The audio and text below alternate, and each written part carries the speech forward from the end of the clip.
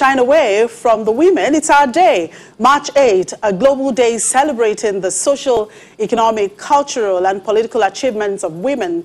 This year's event has the theme, Women in Leadership, Achieving an Equal Future in a COVID-19 World, and it's hashtagged Choose to Change. Mrs. Fire Williams, the managing consultant at Simply Exponential Consults Limited, joins us now. Thank you very much, ma'am, for joining us on the program. Good morning and good to see you.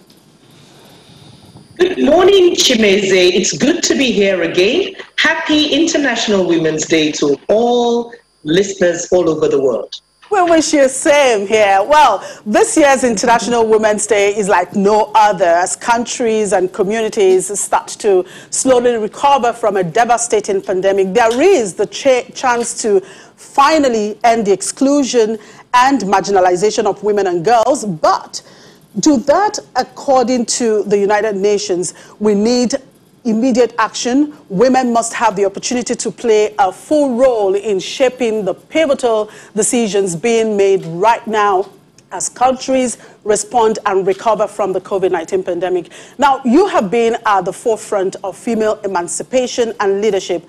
How do you feel about today, and how would you want Nigerian women and girls to feel about the pursuit for gender empowerment and inclusivity in modern-day Nigeria?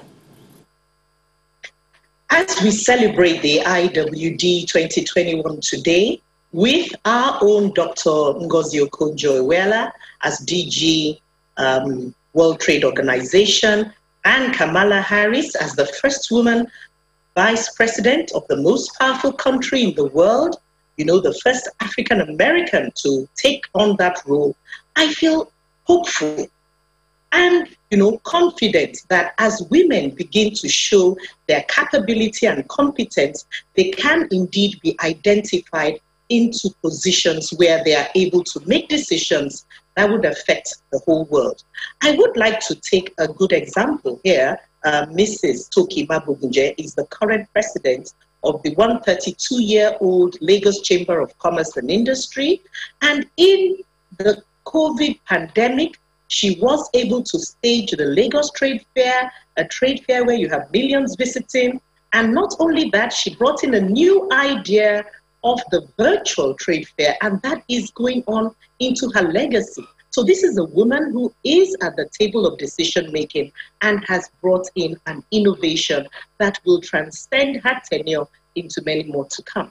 Now, CBN has also regulated, you know, that there should be a minimum of 30% females on board of Nigerian commercial banks, but only about 30.7% of banks are adhering to this. MSME development funds say 60% of loans should be accessible to women. We need to see that laws are not just made, but are actually translated into action, like you have rightly said, Chimeze. And with the 161 companies quoted on the Nigerian Stock Exchange, the SEC has recommended gender consideration for board member selection in public listed companies. But how much is that happening? We have 3 chairmen who are women in the 4 biggest banks. That is hopeful, like I said, but a whole lot more needs to be done, and it needs to be backed by legislation. A whole lot more needs to be done. That's why some startling statistics reveal that there are no female CEOs in the 10 most capitalized companies on the Nigerian Stock Exchange. Now, we do know that there are now executive directors and chairpersons, but no chief executive in the public sector. There are no female governors, no presidents, no VP. In the cultural level, it is a taboo to talk about female traditional rulers. So how do we enhance the struggle for female emancipation from the values of the past and make them change agents for the next generation? Thank you, Chimeze. Just to add a little bit to your statistics, out of 4 countries selected, Nigeria has the least representation with 11%. Rwanda has 65%. We all know that that is a shining star in Africa. We have South Africa with 50%, Ethiopia another 50%, and Sudan has 28%. So where are we exactly? And if you look at the House of Rep, the Senate, you know, The figures are quite alarming. About 11% in House of Rep, about 7-8% in the Senate. It is worrisome. So firstly, we need a mindset shift from the past orientation, this girl child, boy child, women are supposed to be in the kitchen kind of cultural mentality. We need our parents now to give them equal opportunity. And I tell you, men need those life skills as well. So cooking, cleaning, it's a life skill. And it should be acquired by both the male and the female gender. So it's now time to fight and confront this gender stereotyping and increase public awareness on why women should be given a seat at the table. They bring a whole different view to development, and they must be included. Well, aside from the issue of, a lot of men and a lot of cultural, certain thinking that the kitchen is the place for the women. Now, Nigeria has been battling the issue of insecurity, particularly kidnapping, and there is this view that more of the children that have been kidnapped in schools are girls.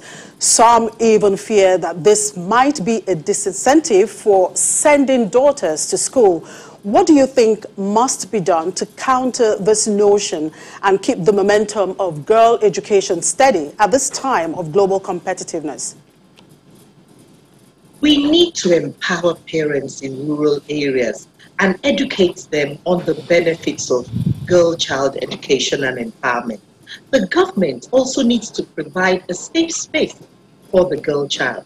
I'll take off my management consultant cap now and put on my safety professional cap. The minimum that every child requires, even under the Child Rights Act, is safety. And the era of having boarding houses without perimeter fencing, without guards, is just not on anymore.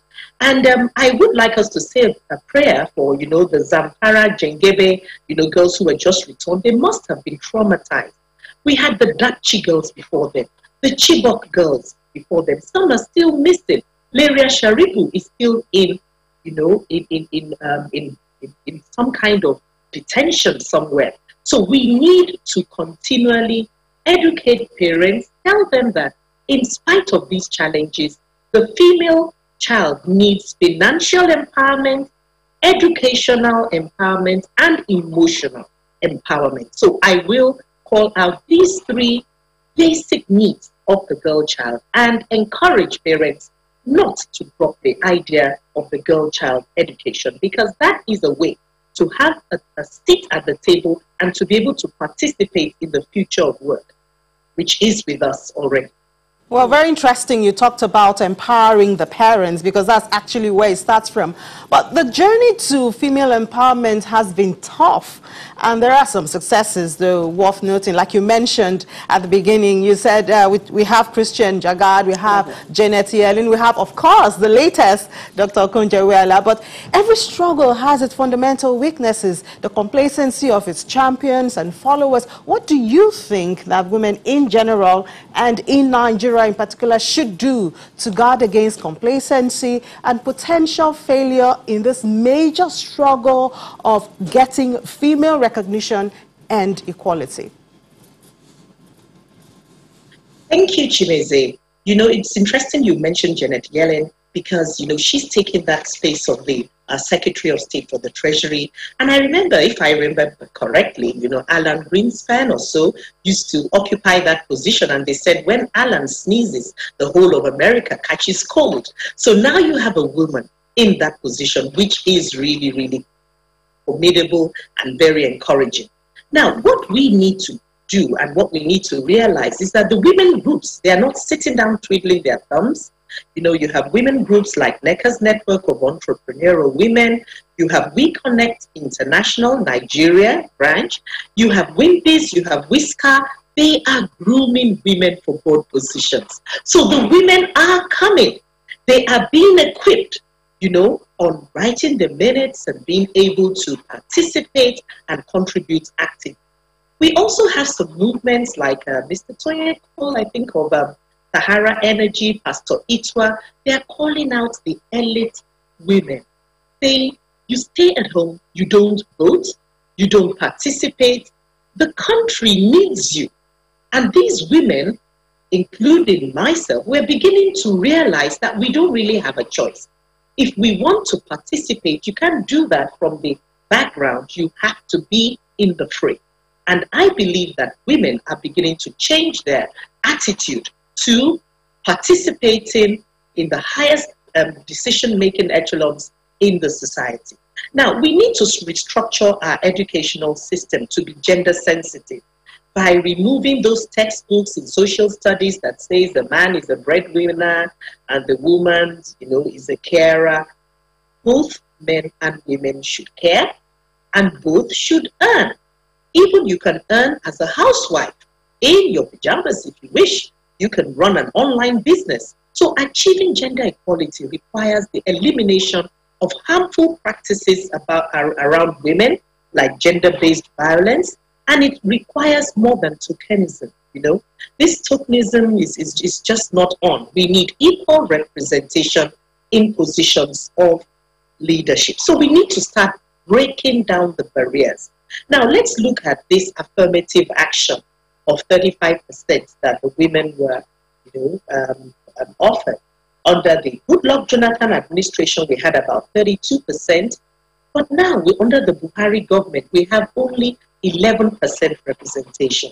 So recently, there's been a list of 50 powerful women in Nigeria, released by Mr. Femi Adesina. You have Abike Dabiri, you have the female ministers, you have Sadiya Farouk on the list, and we have people that you can see that they take their positions than more than a job. They're passionate.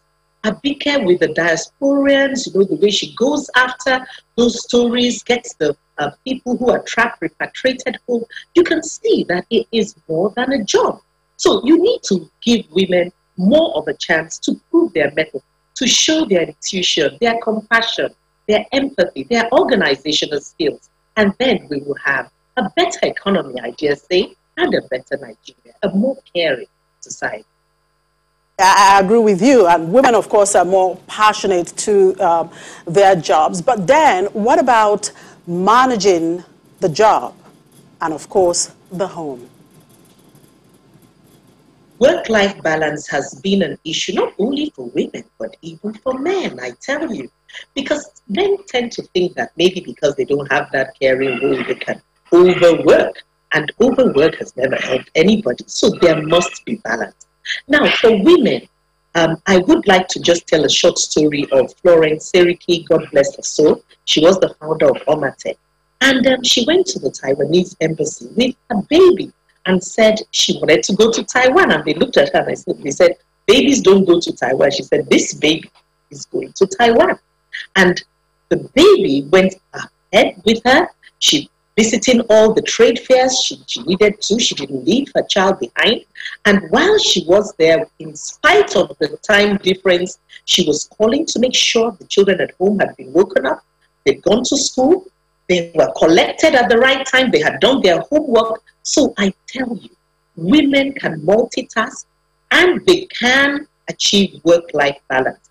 In my own situation, I had all my children's prize-giving days, sports days in my diary, just as I have an appointment with whichever CEO, So both kinds of jobs are quite important. The home is important, your work is important, and you achieve balance by juggling time, by making sacrifices. I just told you about how Florence Seriki, several hours behind time, she'd wake up and make sure that her home was running smoothly, even while she was away on a Taiwanese trade fair. So women can do it, and they have it's time immemorial.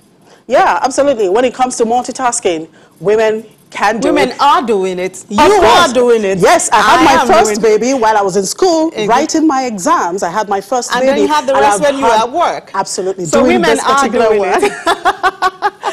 Okay. Okay, thank you very much, Mrs. Williams. By the way, I have my colleague here, Ini John McQuarrie. She's presenting with me. You've been calling Chimeze. Well, I have a colleague here. Thank you very much. Hi, Mrs. Williams. This is collateral damage from being It's okay. We do appreciate your time. Thank you so much for coming. Okay, in the world of COVID-19, technology is way too important for women to be excluded from its development and use. And so this day also celebrates tech women and innovation. Mercy George Ibafe, a digital marketing strategist and CEO Lentor, joins us next.